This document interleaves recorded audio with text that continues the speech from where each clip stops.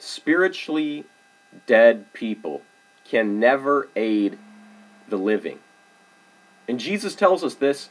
Jesus says that if a blind man leads a blind man, both blind men will fall into a pit.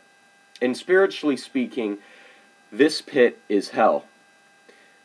Many Christians today are spiritually dead, and they are spiritually blind to the kingdom of heaven and what the Lord is speaking and saying today.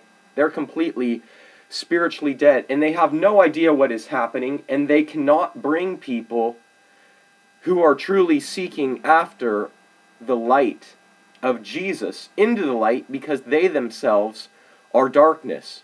Jesus also says that if the light that is in you has become darkness, how great is that darkness? Many Christians are also seeking fellowship, and they seek fellowship with the spiritually blind, assuming somehow that these people will lead them into fellowship with Jesus.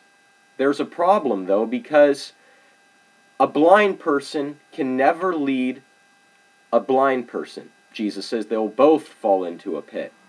If we want to have true fellowship with Jesus and be led to life and to his light, we need to have fellowship with Jesus, have fellowship with him, and Jesus may or may not put other people in our lives immediately who are having fellowship with him as well. It may be a while.